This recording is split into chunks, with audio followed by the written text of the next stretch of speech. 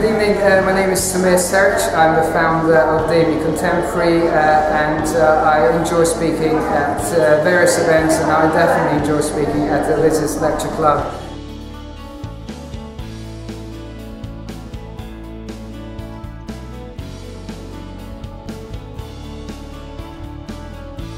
I think there's a huge interest in art.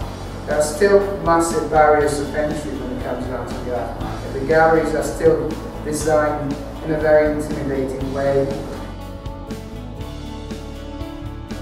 Such a stable and such a powerful marketplace. So I think money, power, influence, and probably some of the best stuff is in London. And I think I often say that we live in the best city in the world because through London we can reach out to the rest of the world and so forth.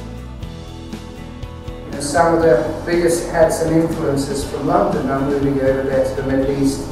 The Arabs are building the islands full of museums, such as Guggenheim and offshoots of Louvre and Tate, and things are happening over there. And I think with the sort of appearance of so many international art fairs, the appearance of many galleries, the market has become massively global.